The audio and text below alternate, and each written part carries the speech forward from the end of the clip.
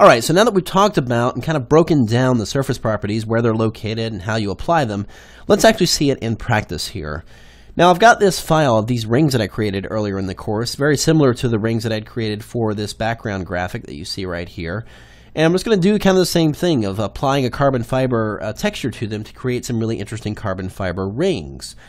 Now to go ahead and get started doing this, we of course need to have our texture. Now I've got a texture here that I actually found on iStock Photo. It's a simple carbon fiber texture. What's cool about this one though is that it came seamless. Meaning if I go and do it as a tile, if I tile it as a pattern, it's not going to look like, you know, it's out of sync. It's actually going to line up because it is a seamless pattern. And if you just want to test it, you can actually go under the filter menu to offset and increase the left and right horizontal. And if you don't see an obvious line, that means it's a seamless pattern, and it's going to continue to repeat no matter what you do.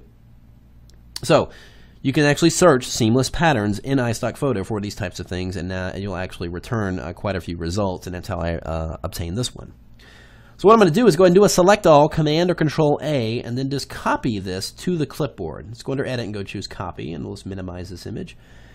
And we'll back in our 3D layer here. I'm just going to go ahead and select one of the 3D objects here. And obviously, because we extruded it and wrapped it around itself, basically revolved it, then it would. What we're seeing here is actually the extruded side of the object. So I'm going to go ahead and choose Layer 2 Extrusion Material, and going to go into the Properties panel here. And with the Layer 2 Extrusion Material selected, we've got all the various properties here. I'm going to go up to the Diffuse setting and just click on that little folder icon and choose New Texture. Now it's going to remember the size of the document I have in my clipboard, which I copied that carbon fiber clipboard or image to my clipboard. It remembers that and creates the new document based on those dimensions.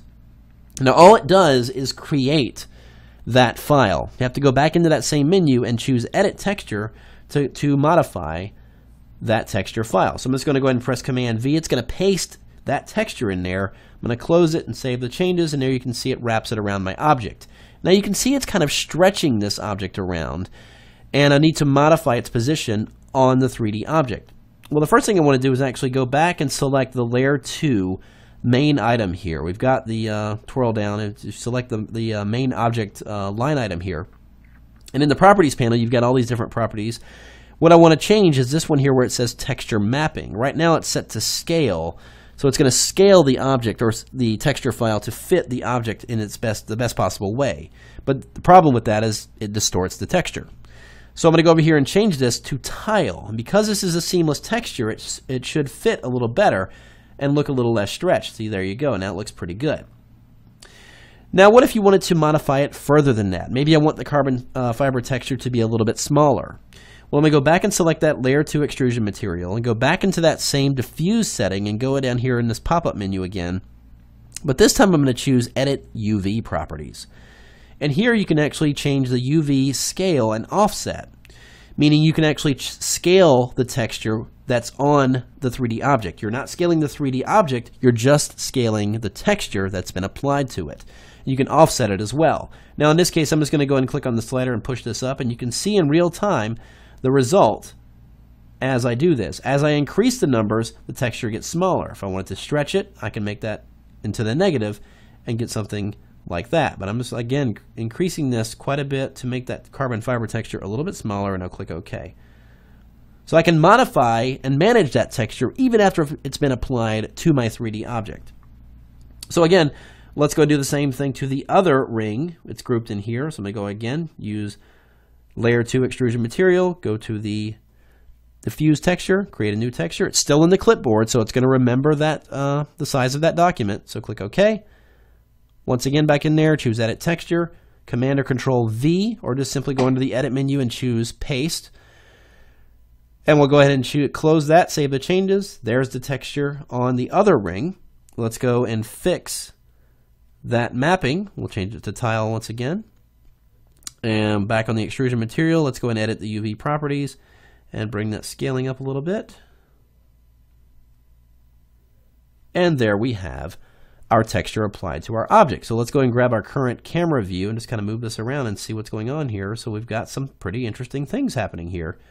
They're not just boring gray-filled rings. Now they have texture to them. They're starting to have a little bit of life to it. Let's kind of zoom in here and kind of get a good idea what's going on.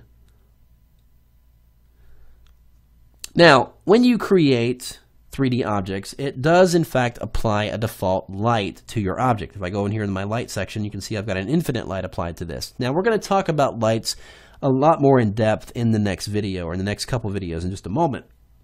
But just want to kind of touch on this because I want to show you how you can modify the surface properties of your object. Now, let's go back and jump over to our 3D main list here. And we've got these two main 3D objects with the textures applied. I'm going to go back to that layer 2 extrusion material and bump up the reflection. In fact, I'm going to go all the way up to 100% on this. Well, maybe not quite. Let's do like 75. And the same thing with the layer extrusion material on the other shape as well. Let's go ahead and make that reflection 75. Now, the reason we don't see the reflection right away because the reflection is still something you have to kind of do a render for. So I'm going to again hold down Shift Option Command on the Mac. That would be Shift Alt Control on Windows, and then press R, and that's going to do a quick render. And you can see it's already starting to reflect around in there, giving me some interesting results on my object. Now, again, I said I'm going to talk about lights more in depth in a little while, but I'm going to go ahead and add a new point light to this scene, so it makes the scene a little bit brighter. And let's actually take this and push it in a little bit.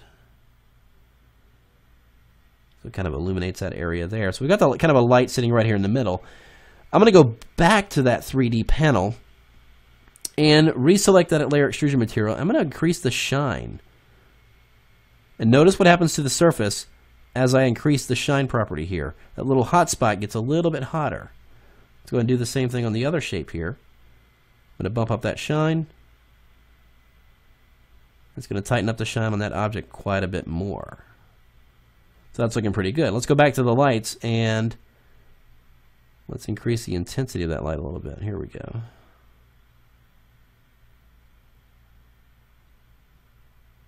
So I'm getting a really cool shine on there just by modifying those lights. So it's just, and just a couple of properties. We've modified the layer 2 extrusion, which is the only surface we see. We added a texture to it, and then we increased the shine, added a reflection, and it's reflecting off each other and all that. I'm not going to add an environment to this because that would just be too chaotic with the way the carbon fiber is now.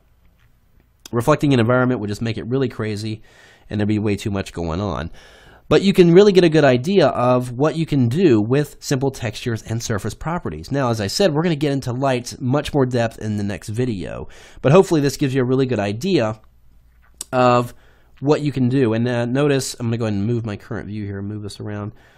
I'm noticing things, and I actually feel it. Things are moving a little bit slower when I move things around because there's a lot more processing going on here. It's more than just a simple shape. Now it's got texture. It's actually got an image file applied to it, along with other lighting things and other surface properties that add to the processing. And this is a lot of imaging to process going on here.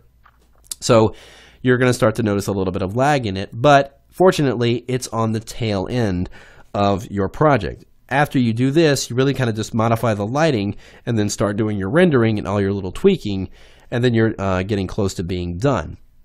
So let's go into the next lesson and talk a little bit about lighting and the various lights you can apply and how you can modify them and make them work for you. However, before I do that, let's do a quick render here and get an idea of what we've got going on here after those minor changes I just made. Again, Shift Option Command R, and let's go ahead and run it through here, and you can see it's generating those reflections, and everything's looking pretty good. Do a little bit more tweaking, but you can kind of see, based on what I've done here up to this point, how I was able to get to this image here. Now, obviously, I added a few more elements going on here with some depth of field and the lighting and everything like that. But that's just taking it to that next level. But getting there is as simple as doing this, creating the shapes, applying the textures, then modifying the surface properties to get something that looks that much more realistic. And this is kind of where people kind of get stuck sometimes. They'll get to a certain point with 3D and have very basic shapes, but being able to take it to that next level, to give you that realism that you were never able to achieve before in Photoshop is really, really big deal in here, and something I certainly encourage you to experiment with more of. And I'm going to have a lot more training and tutorials on that in the coming months as well. So let's go in and talk about the last thing, which is the lighting, and then we'll get into more rendering and everything like that and finishing off our project. And then we're going to culminate all of this into one quick project we're going to put together at the end here.